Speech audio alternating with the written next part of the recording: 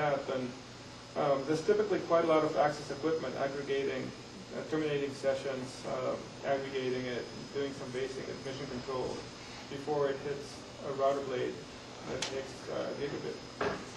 So if you look at a ratio, I don't know what the right answer would be, but there'll be a few of those compared to a lot of the transport gear. Now you're saying you're counting every single one. Couldn't you do some kind of optimization and somehow get 10 flows in that are identical and then just throw away 9 and then say it's 10, it's 10? Yeah, a lot of this is configurable, and in fact, if there are a lot of flows that you don't even care about, you don't have to look at all of them in depth. And for some of them, you just want to monitor statistics. Again, you can sample. But a lot of the hard work is when a session gets started, because then you have to figure out what it is, what it's trying to do. Once that's done, and the connection is established and the data is flowing, then monitoring the data is easy. That's all hardware. So on very short connections is what would kill you. A lot of very short connections would be the most stressful. So the point-to-point, which have very long duration connections, are pretty good for you. Yes and no, because a lot of those protocols have very short setups in a different connection for data. Mm-hmm. But there's a lot of those, and initially some of them were really badly designed. And so there was the first generation of even Kazaa, I think, it was Fastnet or whatever. What they did was periodically send up an update message so that all peers still knew who all the other peers were. And there wasn't that much peer-to-peer traffic, but that periodic boom of sync messages would bring the network down. So there's a lot of... How do you know designers done that since I'll skip those. Conceptually, it means instead of working your way bottom up, you want to conceptualize and then compile down. And then I just brought in a few snippets of what this code looks like, the language looks like. So this is the amount of code it would take. This is when ISP said, first time in the day you come in to the network, you're trying to go somewhere for content, and it depends how you want to limit this. You get redirected to the ISP's portal, which says, welcome, here's today's office or whatever. And then next time, you just go through. And the way this is done, by the way, is we recognize this flow, we intervene, and you're trying to get to CNN.com, so we change the flow destination to go to ISP.com. And from a user perspective, it's transparent. From the network, we just hijack your flow. We can do this for movies, for games. It's a way in prepaid to say, sometimes advice of charge. You only have 3 more minutes. Do you want to buy more, press here, or do you want to just keep going, press here to continue? It could be used for a lot of things. Another example is in one case where there was some need to do some kind of control on which sites you could go into. And it's not very difficult, but we wrote it in C++ and it was like hundreds of lines. The equivalent in SML was 7 lines. Yeah. Jeez. Now, when you compile This is this, a high-level abstraction. yeah, when you compile, because it already assumes, it knows what a flow is, it knows what, you compile it, it will break down into millions of lines. So we have this whole development environment, and there's the control tools, but at this level, and there's templates and libraries just like there is for C++ and Java, so you have to create this all every time from scratch. But then you have this built-in editor, compiler, integrated environment.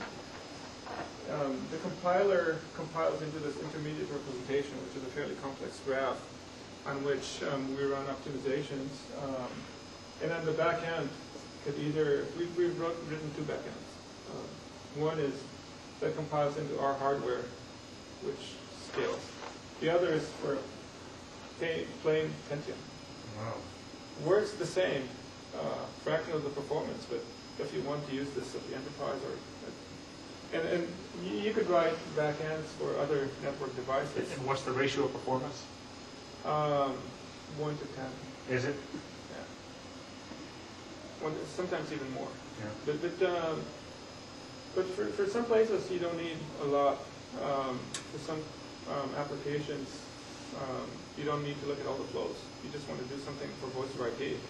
So compile this to a machine that just looks at the voice over IP. But over time, the Intel processor is getting faster and faster and faster. Those processes are leveraged in our architecture for all their general purpose stuff. But if you look at the specialized tasks that you need to do, general purpose has a lot of overhead. It's I/O that matters, not CPU. Yeah. I/O Yeah. memory. Yep. Speed of the CPU is almost. And then what's the OS? Linux? We use VxWorks Anybody right doesn't now. really understand it, it's Intel, I can tell you. It's nothing not understand specific in VxWorks that we need to be Linux. So you said you're not monitoring the flows like at vSLAM level. In a typical carrier architecture, you have a broadband remote access, Right. an aggregator. Those bandwidths tend to be 10, 20, or even 40 gig capacity. So it sounds like you need several service engines for each of those aggregators. Yes, the 40 gigabit is typically not, we don't see a lot of 10 gig Ethernet type connections or OC 192 at the edge. That's deeper in the core. So you'll have a lot of disparate connections that aggregate into a gig link or OC 48, which will then run through our box. And a lot of those physical connections, while they may have 40 of them, are not really heavily utilized. So often you can aggregate several of them into one box. And then this is something you could use next to the vSLAM. In fact, we are. It's small enough, it can create some local service interaction. So you need to have redirected traffic from an IP flow that once you get to conversion to an ATM link, you're out of the picture. Our bet was that IP is the game, so we stayed away from ATM. It's not impossible to do, but and I think it was a good bet. So where this becomes interesting around the vSLAM is for IP-enabled vSLAMs. And if you look at the big vendors, Alcatel, Lucent, UT Starcom, they're all putting IP into the vSLAM because growth of just pure vSLAM ports is not that huge But anymore. transferring to the user, it's all encapsulated in ATM in many cases anyway. In many cases, what they want to do is to have local content at the central office. Then coming off the vSLAM, you get served this content, and it's perfect quality because you don't have to go anywhere to get it. But they still need something to control access to this content, meter it, and monetize it. So it sounds like you need to be closer to the vSLAM than to the aggregator. For this kind of service, yes. Some put the content next to the aggregation device. We sit next to the aggregator. And I think most likely a lot of those IP connections from the vSLAMs will be aggregated over a Metro Ethernet infrastructure, which is going to be very cheap. And that's going to throw ATM out the door. So again, I think we're almost done.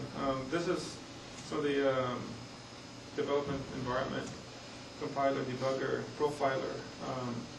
It's actually pretty cool. You can debug. Yeah. You can record real traffic on your link, run it through a simulator, debug your service logic, put a breakpoint on certain types of packets or events, and see what happens. Yeah. I just want to know who invented SNL. You guys did? Yeah. Oh, okay. I didn't. Yeah, it's part of what we had to create for this whole thing to work.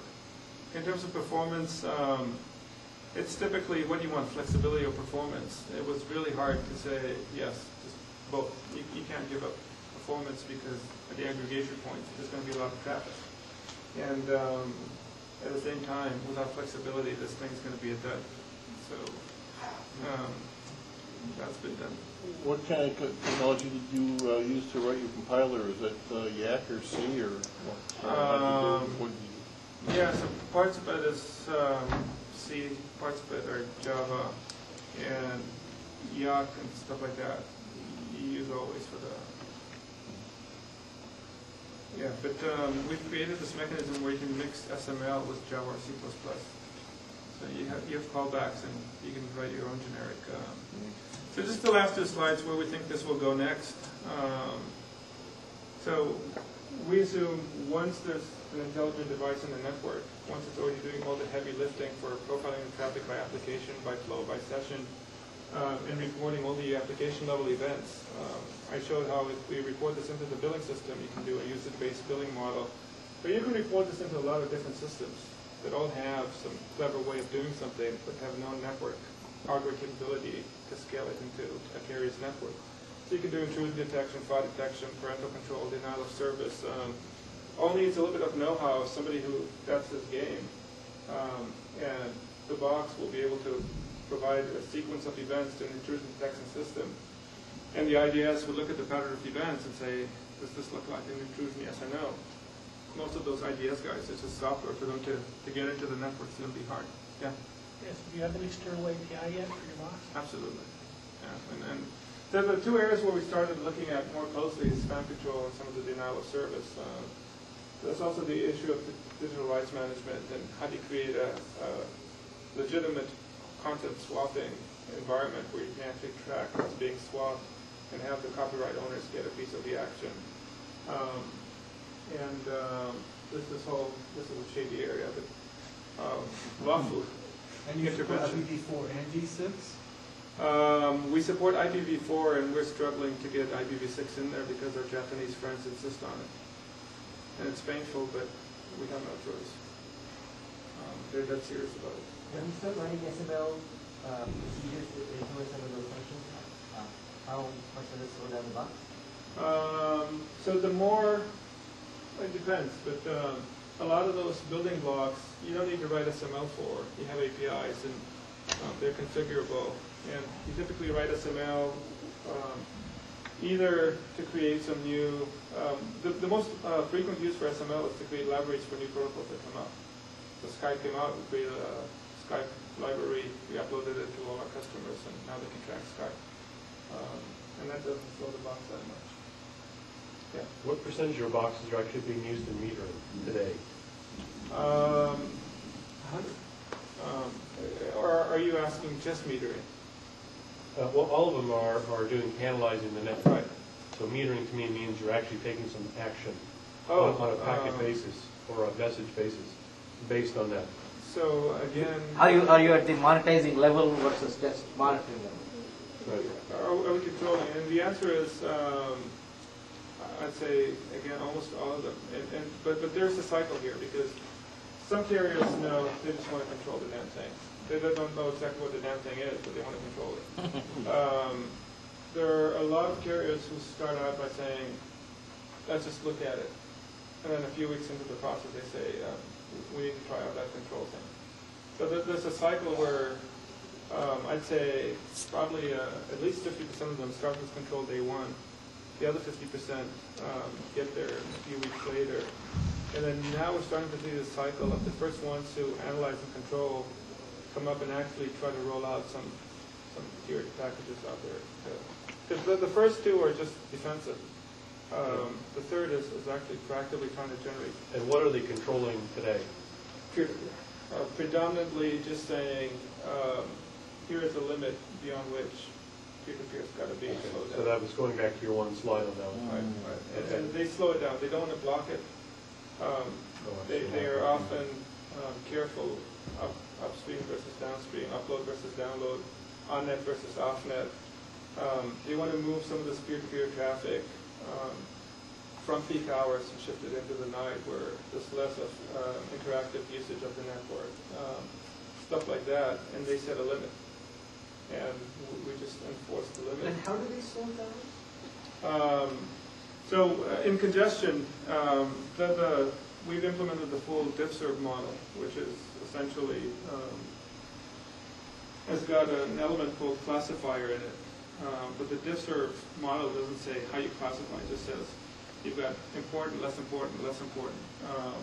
And we have a very smart classifier because we track the application. And so this queuing is the short answer. We certainly drop packets when we need to.